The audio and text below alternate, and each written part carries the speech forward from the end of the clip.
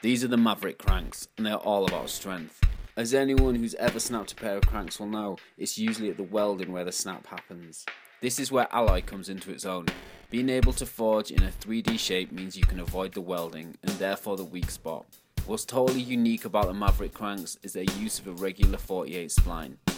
Until now, alloy cranks were only available with a mountain bike style square spindle and a pinch bolt on the arm. We wanted to raise the bar and clean up the looks, and thanks to a heat treated crmo insert into the alloy, it's all been made possible. Available worldwide.